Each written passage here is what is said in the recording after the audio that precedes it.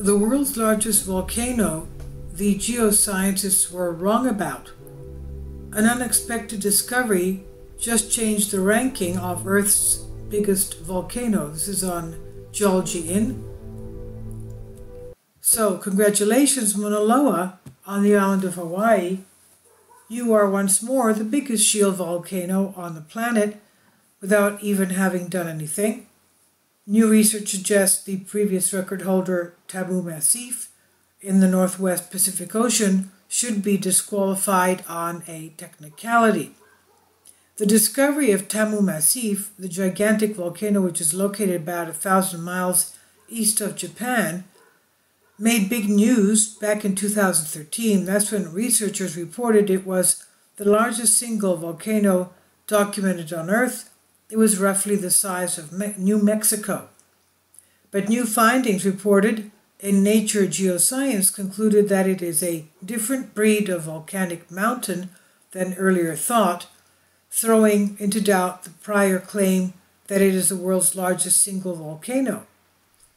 The study analyzed magnetic field data over Tamu Massif, finding that magnetic anomalies, perturbations to the field caused by magnetic rocks in the Earth's crust, resemble those formed at mid-ocean ridge plate boundaries.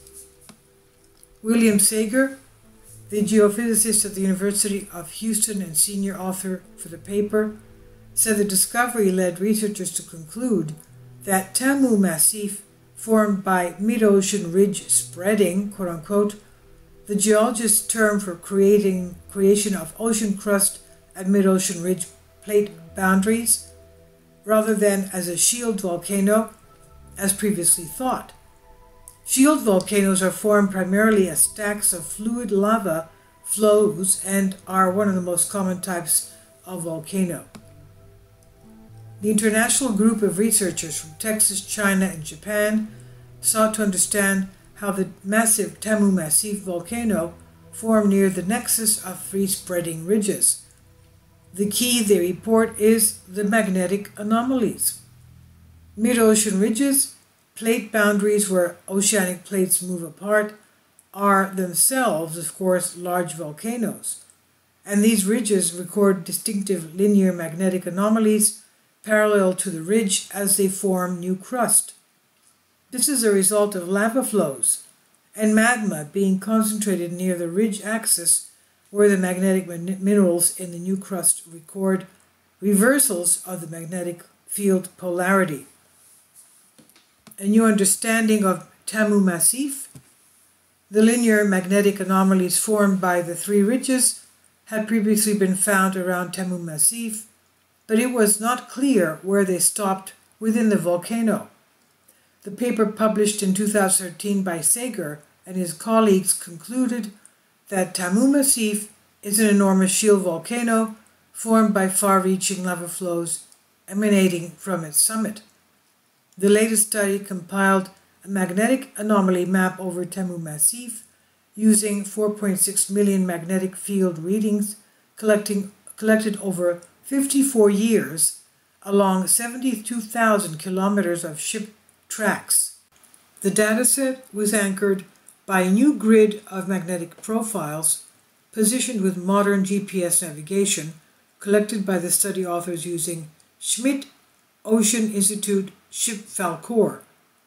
The resulting map shows that linear magnetic anomalies around Tamu Massif blend into linear anomalies over the mountain itself, implying that the underwater volcano formed by extraordinary mid-ocean ridge crustal formation. Sager said the finding is important because it demonstrates that Tamu Massif and other oceanic plates are formed by a different process than previously thought. A widely accepted model suggests a large blob of magma. It's known, of course, as a magma mantle plume. The mantle plume rises to the mantle and creates a massive volcano when it arrives at the surface. This eruption is thought to be analogous to massive eruptions on land called continental flood basalts, and it creates a vertical succession of lava flows. The ocean ridge spreading hypothesis suggests the age progression is instead lateral. New material is always added at the center of the ridge as older material drifts laterally away. An implication is that the gradual slopes of Tamu Massif are not caused by lava flow shape, but instead by a gradual inflation and then deflation of ridge volcanism as the crust becomes thicker and then grows thinner. New finding also weakens the accepted analogy between eruptions of continental flood basalts and oceanic plateaus because the formation mechanisms are shown to be different, said Sager. Now, it certainly is one of the largest, so with the discovery, Sager said the Tamu Massif can no longer be considered the world's largest shield volcano. That title reverts to Mauna Loa on the big island of Hawaii. Mauna Loa, of course, we know is right next to Kilauea, and they share the same magma chamber. Now, the largest volcano in the world is really the mid-ocean ridge system, which stretches about 65,000 kilometers around the world, like stitches on a baseball, Sager said. This is really a large volcanic system, not a single volcano. Researchers now think Tamu Massif formed as a part of that mid-ocean ridge system, he said. Tamu Massif is certainly one of the largest volcanic mountains in the world. The 2013 paper was based on what researchers knew at the time, Sager said. Science is a process and is always changing. There were aspects of that explanation that bugged me too, so I proposed a new cruise and went back to collect the new magnetic data set that led to this new result. In science, we always have to question what we think we know and to check and double-check our assumptions, and in the end it's about getting as close to the truth as possible, no matter where that leads. This above story is based on materials provided by University of Houston, and I'll leave links below for you for this. Now, looking at the recent earthquakes of the Big Island Mauna Loa, the Mauna Loa volcano, we just had after the 2.5 magnitude that we had yesterday, we had another one on Mauna Loa just now of 2.7 at a 26.5 kilometer depth.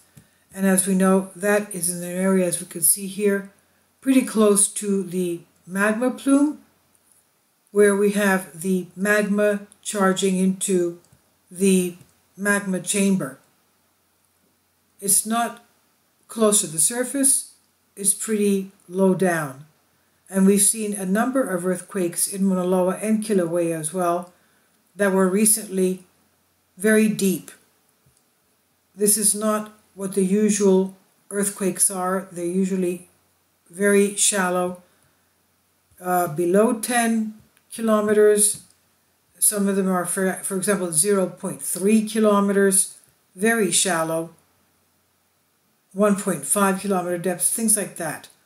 That's what we had, for example, 2 days ago, 2.6 magnitude, 1.5. Also, we remember that on August 18th, the USGS changed the color code for Mauna Loa to yellow because it's considering it a high-threat volcano, and they're keeping their monitors on it because of the fact that it can be erupting soon. It is deflating. It's not caused by water from rain.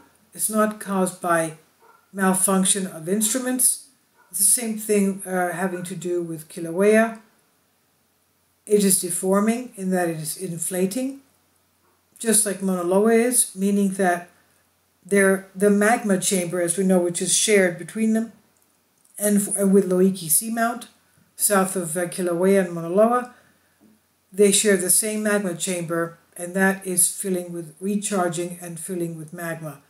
So we could see, I don't know, I'm not a geologist, but we could see perhaps an eruption by the end of the summer. We'll have to see. I'll leave links below for you for this.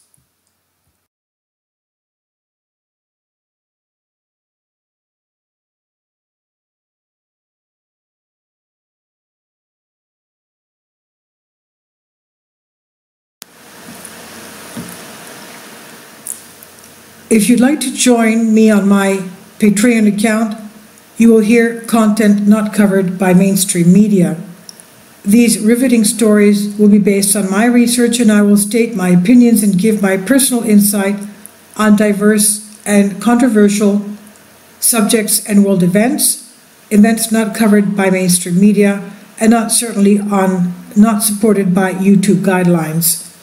So whatever I have on my Patreon, most of those will not be on my YouTube channel. Please consider becoming a member today. More of the most significant and important videos will be on my Patreon channel. Your support helps me to continue my research and keeps this YouTube channel alive. And we depend on your support, your generous charity, because we help economically challenged families here in Athens, Greece, in Kapota, and we also help the young generation with university tuition and the community around our church. Thank you.